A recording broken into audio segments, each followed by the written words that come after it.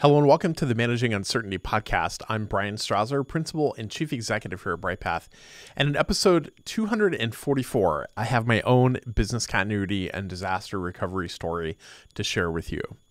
My challenge that I've had over the last few days is my own technology setup. So a bit of backstory. I have been a 2.5 decade long Apple user.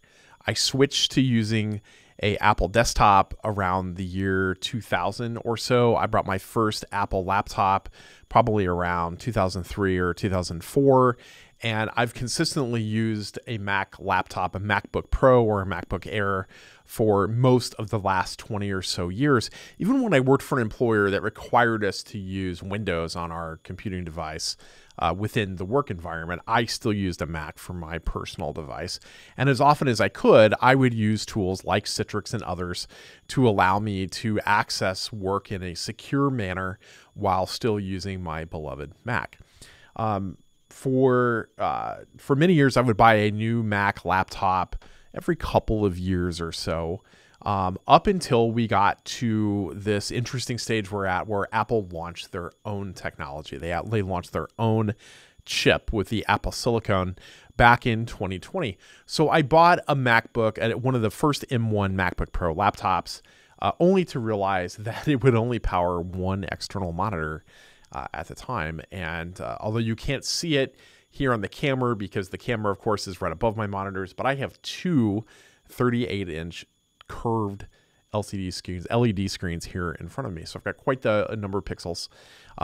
So I had to actually buy a Mac Mini desktop in order to power both what I wanted here and then having the portability of having a laptop. At home, I only have one of these types of monitors. And that's been my computing setup for nearly 4 years. But now Apple's technology has really continued to evolve. And my laptop, after 4 years, was finally starting to show its age. So I bought a loaded 16-inch MacBook Pro with the M3 Max chip and a massive amount of unified memory, as Apple calls it, and storage. And the machine itself is incredible. As a part of this upgrade, I was able to consolidate back to just having one computer, right? I've got the one laptop. It, out of the box, is supposed to be able to drive these two monitors and then be able to have all the portability things that I want. And I'm trading a little bit of the size and the weight of this bigger laptop for this capability. But I don't travel all that much anymore. So this works. In theory, this is going to work pretty well. As a part of this, I also upgraded my docking station here at the office and at home to a newer version that has Thunderbolt 4 because I need that, I think, in order to power this dual monitor setup. So to make a long story short, the laptop arrived on Friday. I had a chance to really get it set up and do some things with it over the weekend. And then last night, I went to finally do the final integration here at the office and get the dock replaced, and that required some recabling. So I'm doing all of this. And like most of you, I spend most of my day in front of a camera. I'm in meetings. I am recording this podcast. I'm recording our digital courses. I'm doing all of the things that we all have to do in this post-COVID era in front of a camera. And video has become more and more a part of our content process, right? We do our podcast in both audio and video format. And we have other videos that we do throughout the week, which require a camera on top of the meetings and other things that we're doing. Come to find out, I get everything set up last night. You know, a couple hours of recabling and doing all the things to get things set up the way that I want. And I find out that the camera keeps freezing.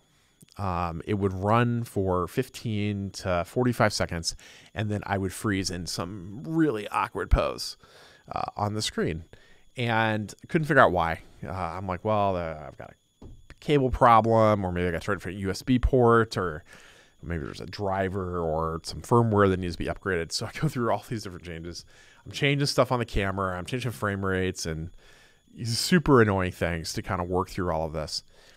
Come to find out at the end of the night that my dock is actually not compatible, or is having compatibility problems with the capture device I'm using to grab the stream coming off of the camera. And because of that, it's conflicting and it freezes. And I had to buy a new capture device from a different vendor in order to make this work. So I tell you all of this because it just made me think about business continuity and disaster recovery planning and all the work that we do in our professions to make sure that when we have to recover, that things work well and that we test those capabilities. And here I was having to go through meetings today and other work that I needed to do that required a camera, and I couldn't because my capture device that I rely upon to make all of this integration work wasn't compatible with my existing capabilities. Now, the cool thing is it's 2024.